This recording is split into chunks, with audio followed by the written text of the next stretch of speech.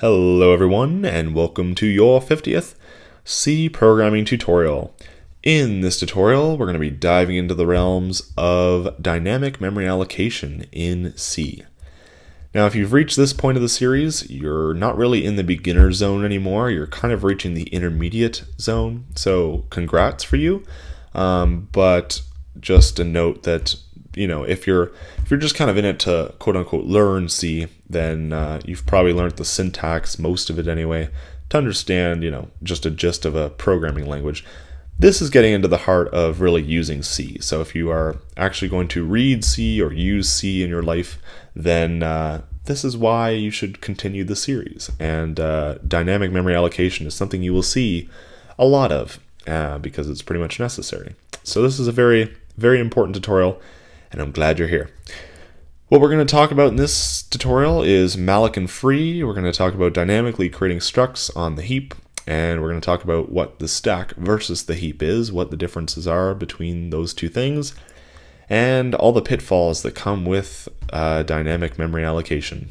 So yes, let's just dive into it because there's a lot to talk about. So we're going to start off by creating a new struct called person. And the person is going to have a conscious char star called name and int age. All right. Now, that is all we need to do for that. And if we wanted to create this person, the way we did this in lesson 38 or 39, whenever I talked about structs, we basically just did this. So we'd say struct person p, and then we could say p.name or p.age gets 20, for example. And this was cool. This was very easy to do. It's very simple to understand. Yeah, that was the structs tutorial that we talked about before. Now, the only issue with this is when we want to actually save a lot of these things. So for example, let's say we were making a contacts book kind of application, and maybe you wouldn't do this in C, but it's a good enough point. So if we were making a contacts book and we wanted to contain a lot of person objects that have contact information, then we could do this by creating a bunch of person objects, and then we could put them in a contacts book. And maybe we would have 10 people, maybe we would have 3,000 people. I don't know. It's up to the user, of course.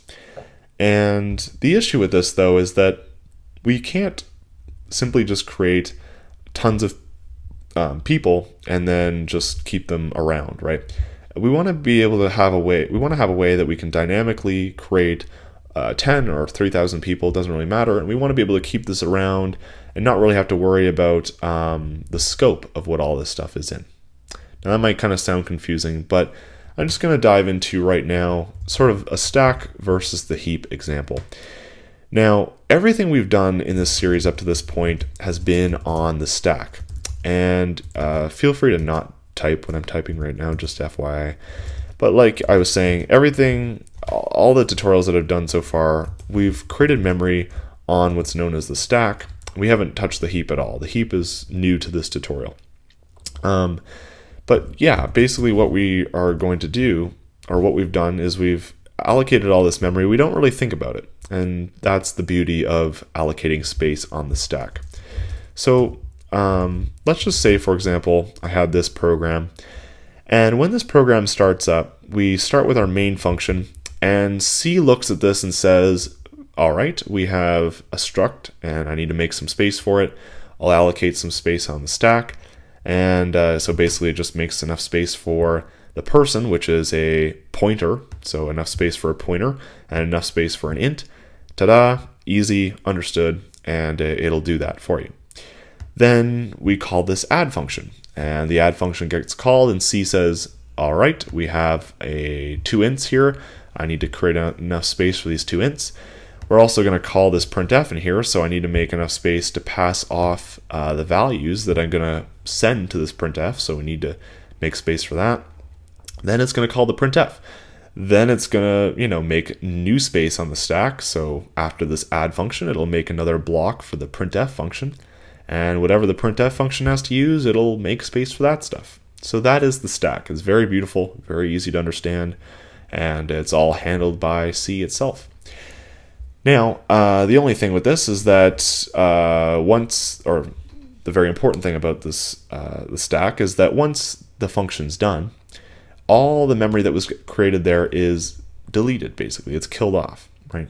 So once we come back to this add function, so basically the printf was called and we've come back to the add, everything that was created in the printf is now dead. It doesn't exist anymore, and the stack is basically pushed off, and it's otherwise known as the stack frame is pushed off, and all that memory's gone.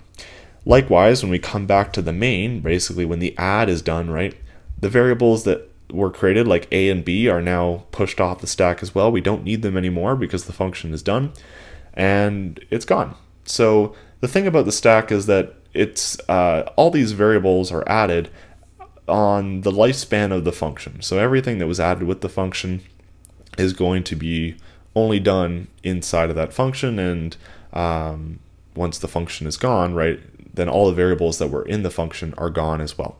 So that's sort of the idea, the general idea of the stack.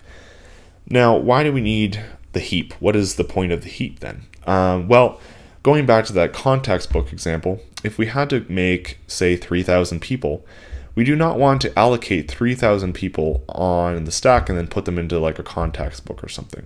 And why would we not want to do that? Well, the reason is everything on the stack is a physical value. It's copied. So, for example, in the printf, we are physically passing a copy of what a plus b is, right? So it's going to pass the value of 13 onto the printf, and so it has its own physical value. If we had a context book of 3,000 people, we do not want to copy 3,000 objects, or rather structs, onto somewhere else, right? And there could be a lot more, right? Because a name in particular could have, there's a lot of things that we don't really think about, but there's a lot of values that might end up being copied, and we do not want to copy this much information just to send something to a function, right? So it's a very important thing to understand is that the heap is used when we have to manage large parts of data. The stack is good for short little things, stuff that can be managed in a function, and you'll use it most of the time. But if you want to keep something or persist something longer than a function call, or if you want to be able to dynamically add or remove or whatever different pieces of information to some kind of resource, then you want to allocate this stuff on the heap. And there's a lot of different things. You've probably heard of a Stack Overflow, or you've probably heard of at least of the website stackoverflow.com. And the idea of a Stack Overflow is that you've created too much stuff on the stack. You have overflowed the stack.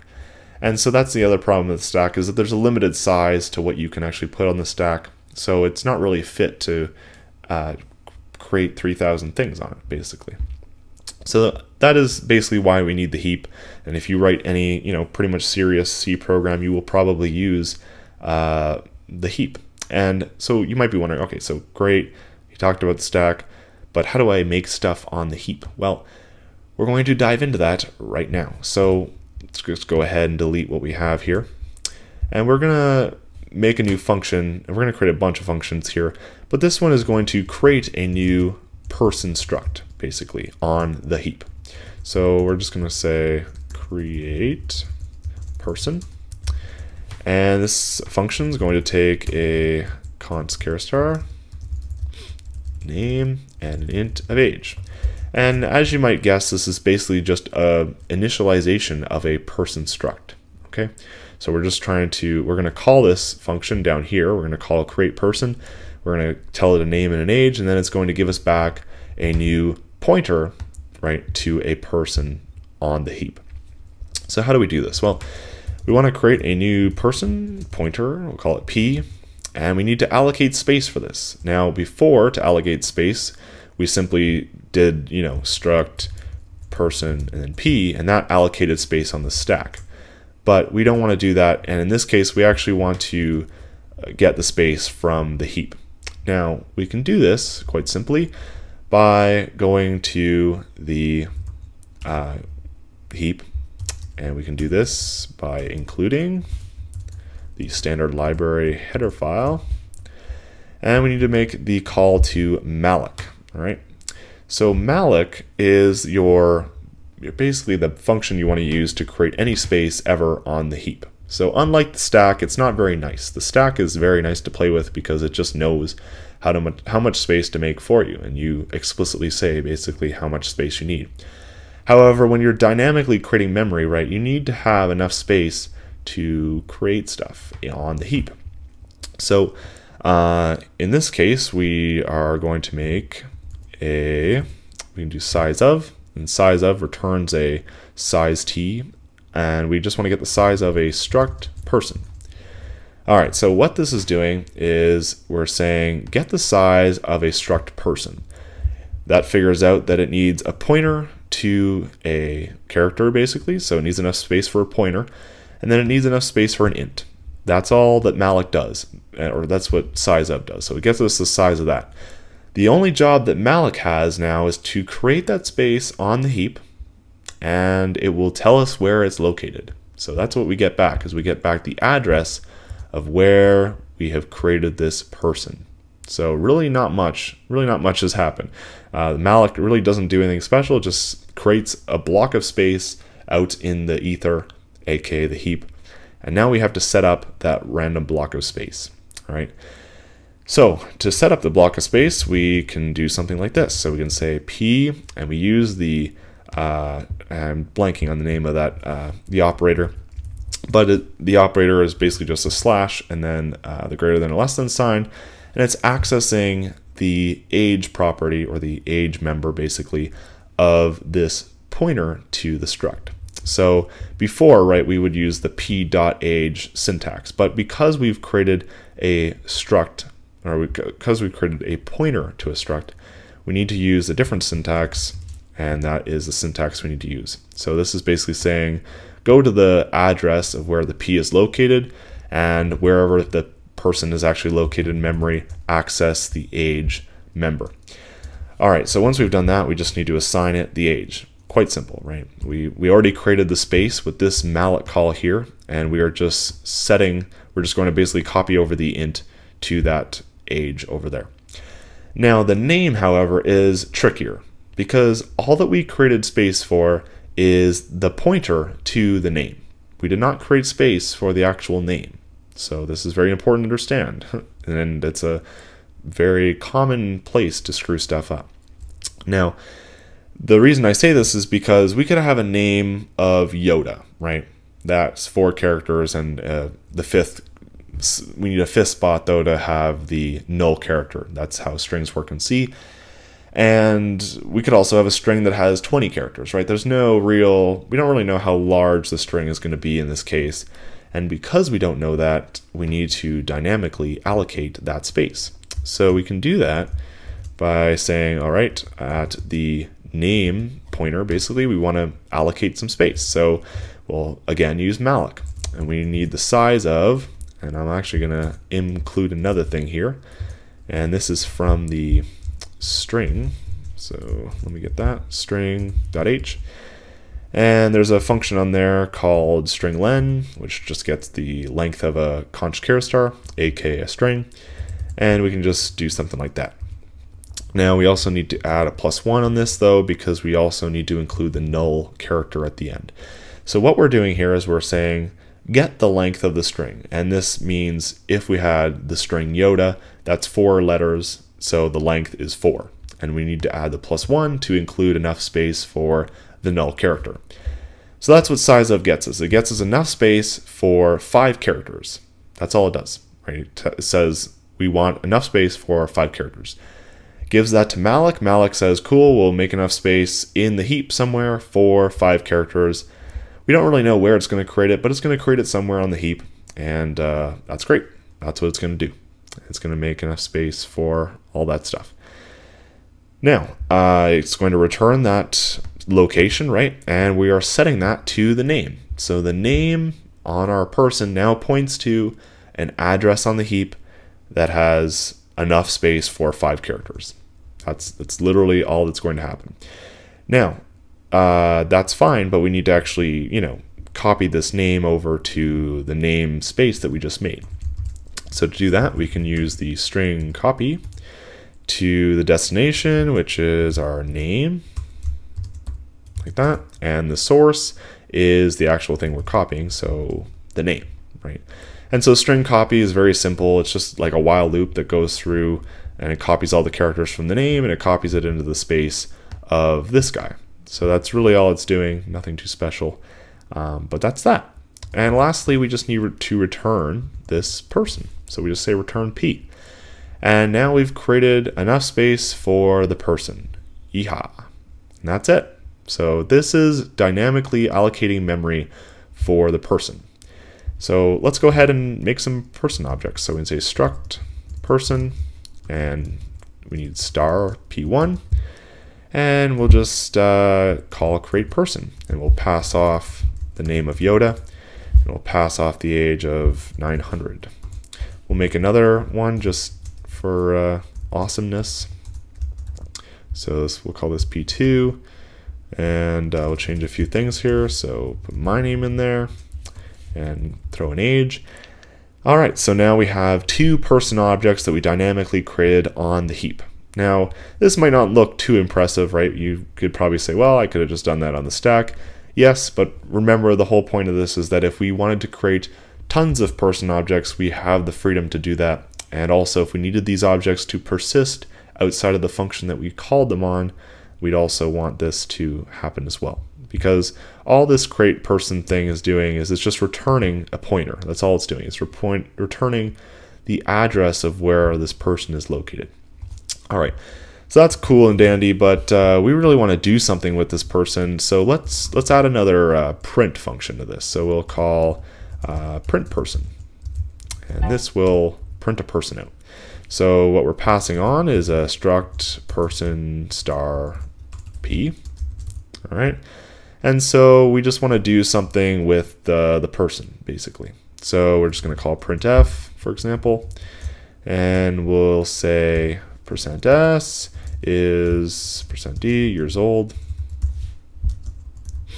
\n, and then we'll just access the properties or the members on the person. So we can say p.name and p age, right?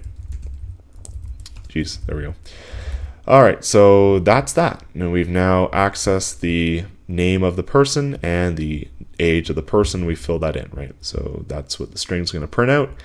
And we can test this out by calling the print. So we'll just say print person P1 and print person P2, like that. All right, now let's go ahead and test this and see what we get. So we'll go ahead and run. And you can see, wow, look at that. We got Yoda is 900 years old and Lucas is 20 years old. And that's exactly what we expect to get, right? And this is great. Now, the only problem with what we've done here is we've created this memory, but we've never gotten rid of it. Now, I mean, you could argue that, well, all this memory is going to be destroyed as soon as we end the program. And yes, that is true in C. However, if you were to create something dynamically and then you removed it, for example, let's say you had, if you wanted to create some kind of context book like we were saying, and we wanted to remove a person. Well, if we wanted to remove a person, that means we have to get rid of the memory that we created for the person in the first place.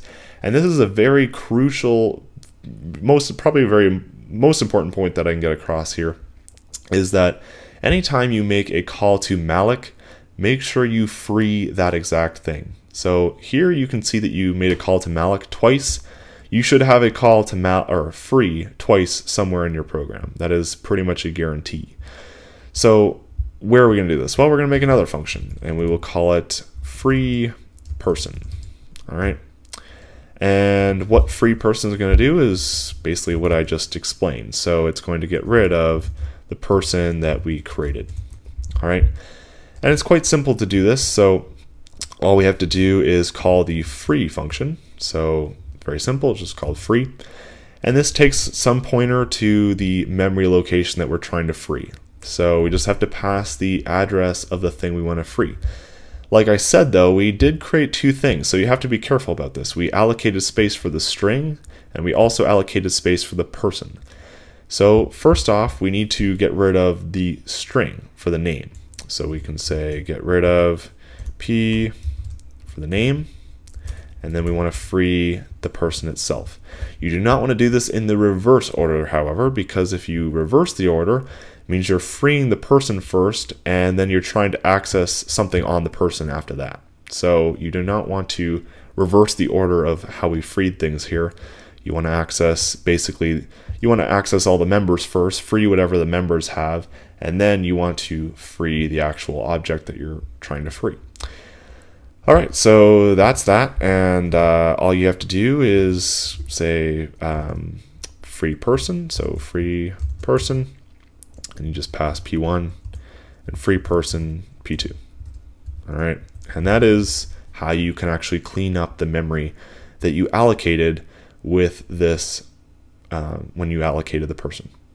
All right, so this pretty much sums up everything about dynamic memory allocation. Just to hammer home a few points here, anytime you need to copy space or you need to make space for something new that you're going to create, you need to allocate the space. You need to malloc it in some way. All right, and this is very important to understand. So in the case of the person has these two members, and so when we get the size of the struct person, it understands we're going to make a pointer to a string, or a pointer to character pointer basically, and then we want the int age. And so this malloc call makes enough space for that.